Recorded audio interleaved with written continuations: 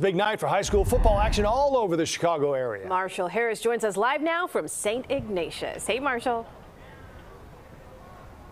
Erica, Joe, we got a couple of undefeated teams. This is a big rivalry between Fenwick and, of course, St. Ignatius. Matt Battaglia, the head coach, year 4. He's got a winning record against St. Ignatius, and you're not trying to let them even the ledger tonight, correct? We're just trying to go out there and do our job each play. So. Oh, I love the coach speech. Just early in the season, you're in mid-season form.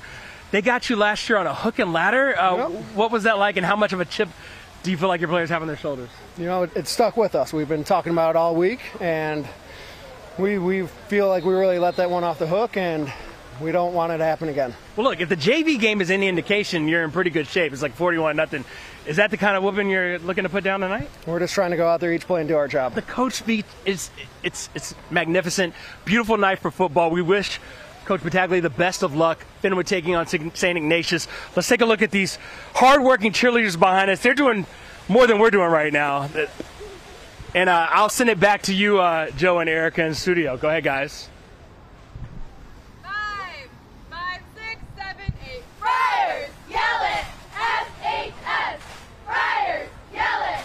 FHS! And we're back with Albert. I got you. Go ahead.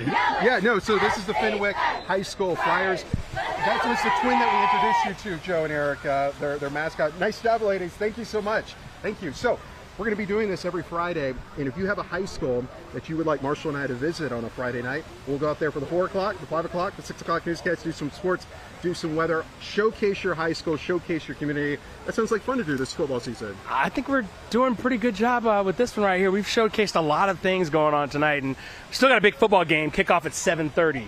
As I said, Justin Scott, one of the best players in the state, will be on the field tonight for St. Ignatius. In your department, we focus a lot on, because this is Chicago, the Bulls, and we've got, of course, the Cubs, and we've got the Blackhawks, and we got the Bears, but it's nice to showcase some talented athletes as well. Each of these individual communities focusing on their young athletes and everything that surrounds them on a Friday night is perfect.